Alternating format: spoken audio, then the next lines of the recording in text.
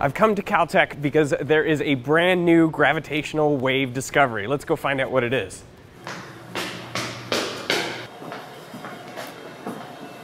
Can we talk about the discovery, Rana? Yeah. I want to sit on one of my black holes. All right. If you notice, this one's a big one, and that one's a little one. This one is a little one. Yeah. I always feel like I'm the most excited out of everybody. Really? Yeah. Because I'm excited when nothing's happening, cleaning some dust off a piece of glass, and it still seems exciting. Because I think this is the key piece of glass in our system, and I've just cleaned dust off of it. How cool is that? On January 4th, just like a few hours after midnight, boom, we got another signal, much like the first signal we found in September of 2015. And it's also well represented by these black holes that we're sitting on. One of the black holes had a mass of about 30 solar masses, and the other one was about 20.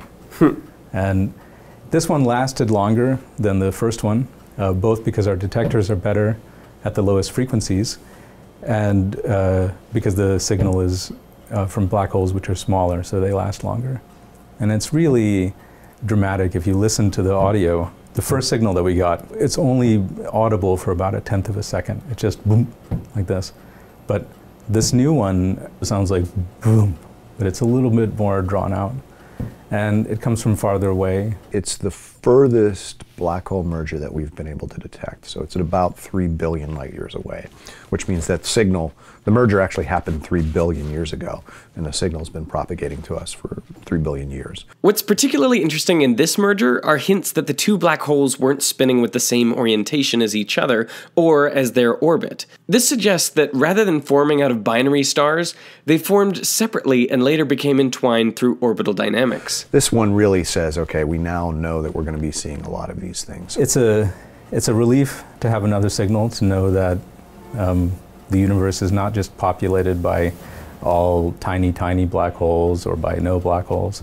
If we improve our detector sensitivity by, say, a factor of 2 or 3, the rates will go up from, seeing one every month or every 2 months to seeing one every day or every week. I would say it's very surprising now that our first 3 signals came from binary black hole mergers, which were pretty much an unexpected source as of mid-2015.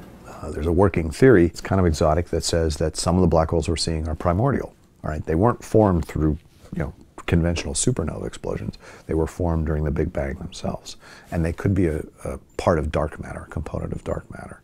All right, so we may actually determine, after we get statistics on lots and lots and lots of these, black hole mergers, that we're actually seeing maybe a hint of dark matter. It's sort of scratching at the door of the biggest mysteries that we have today in cosmology.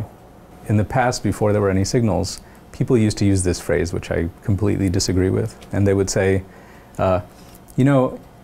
if we don't find any signals, it will be even more interesting than if we do. I said, no. Lots of signals, that's what we want.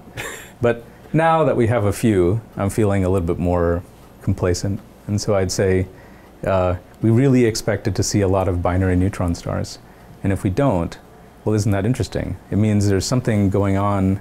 You have all the pieces. We sort of know how neutron stars work. We've seen neutron stars using radio astronomy. We know they're out there. We know that they come together in binaries. But why don't we see their gravitational waves? So it could be something else happens to them just before the final merger. And there's something in their evolutionary track which goes off in a different direction than what we expect. And I think that would actually be interesting. I guess I've become one of those people that said, if you don't see it, then maybe it's interesting, because we'll learn something. You never know how many more signals we have sitting in the can that we're not telling you about. Can you say that again? I don't think so. Would you give me the exclusive, Rana? I would. Derek, come on. If I had secret signals, you'd be the first to know. These lights are the first 2 tentacles of a jellyfish I'm building. And there's a neural network which then drives this little chip which modulates these lights. And it's going to use these sensors, like the proximity and the sound, to figure out if people are close to it. And the neural network is going to train itself to flash the tentacle lights to make people come closer to it.